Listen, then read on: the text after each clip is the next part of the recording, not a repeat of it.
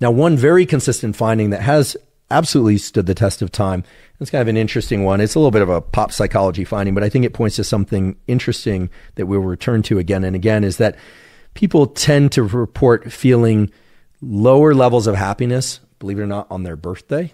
And the argument for why this is the following, that typically we go through our year not comparing ourselves to our peers terribly much.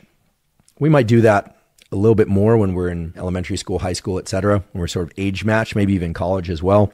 But an evaluation of ourselves to our age match peers is not typically something that we do on a daily basis. Whereas on our birthday, we get a snapshot of where we are in the arc of time, or at least in our life. And many people report feeling rather low on their birthday because they use that as a benchmark or a window into the things that they have not accomplished, the things that despite being age blank, they still haven't accomplished. And so that's interesting because what it really points to is two things. One, the extent to which much of our feelings of happiness are relative, in particular relative to our peers. So there's that social aspect again.